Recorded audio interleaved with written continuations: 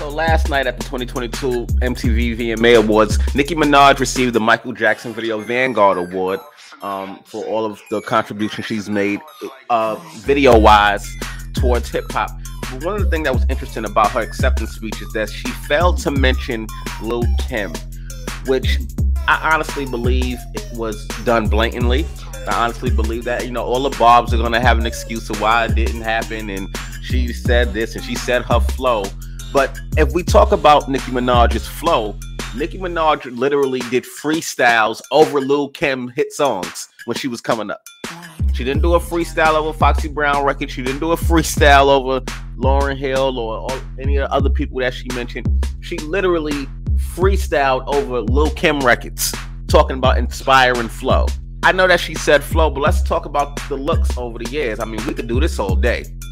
We could do this all day. I think everybody knows this. We could do this all day. So this is not even something that is new with the whole Nicki Minaj, Lil Kim thing in terms of the wigs and the outfits and the photo shoots.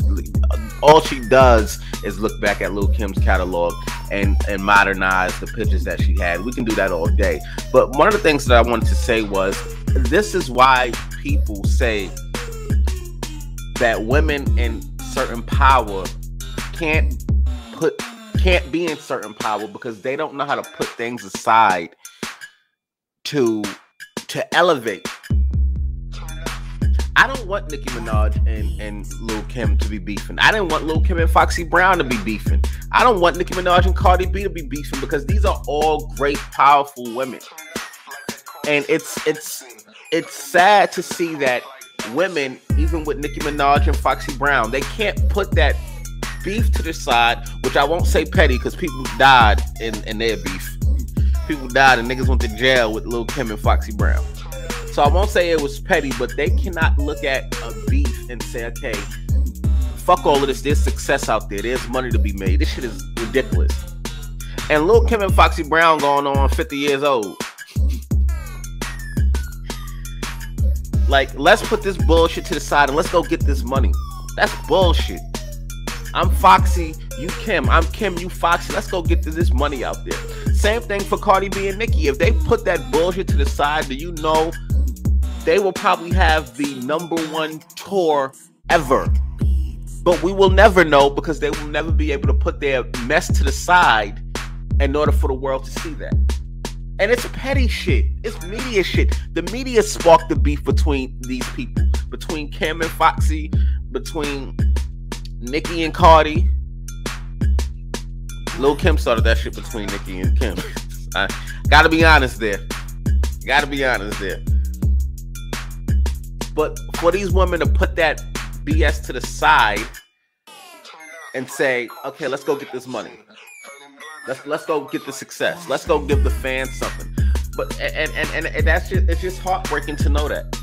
Jay-Z and Nas had one of the toughest, roughest beefs in hip-hop. Fuck Jay-Z and Nas. Jadakiss and Beanie Siegel, them niggas was going at it.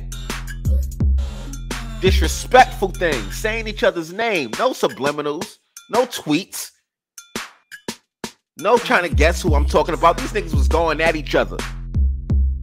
They dropped that bullshit. They put that bullshit aside and went and got money. And that will never be these women. As far as I know, the only one that's really out there, really moving and shaking and helping other women is Meg Thee Stallion and Cardi B.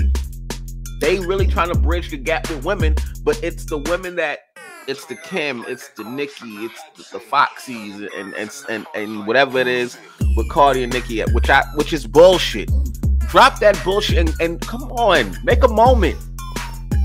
Hov brought Nas out. Nas jumped on Hov record. Make a moment. Come on. Let's see what my people on Twitter talking about. Shout out to everybody that's on Twitter that's following this conversation with me. Virgo Groove said, I think Lil Kim should have got honored with the Vanguard Award at the VMAs this year instead of Nicki Minaj. My opinion, Lil Kim been in the rap game longer than Nicki. I agree with that, Virgo Groove, because a lot of the stuff Nicki Minaj did in her video, she got from Lil Kim. So if you're going to award somebody having a contribution, why don't you award it to the original contributor? But you gotta remember, MTV is for a younger crowd. So you know, if they weren't trying to get that old of a crowd to watch, they were trying to get the Nicki Minaj demographic to watch. So shout out to Virgo Groove. Winston Smith said, I'm not surprised Nicki Minaj forgot to mention Lil Kim. She's been obsessed with her, trying to be her whole life. She knows Lil Kim is the one and only eternal queen of rap. The standard creepy how upset she's always been with Kim. Shout out to my dude Winston Smith on that. That's his opinion. Jamaican 206, guess that's Jamaican and Puerto Rican, says, so how Nicki Minaj not acknowledge Lil Kim? Okay, because everybody feels this way.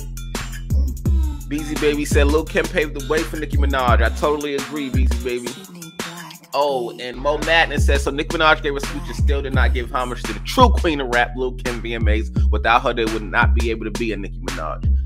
Absolutely true. And I think what it does, it just makes Nicki look bad in terms of, we know that you are inspired by Lil Kim. We can see it. So you not saying it just makes you look more petty than your husband's name. Anyway, let me know in the comments what you think about Nicki Minaj not acknowledging Lil Kim at MTV Awards. Be sure to subscribe to NWO News with NWO Sparrow.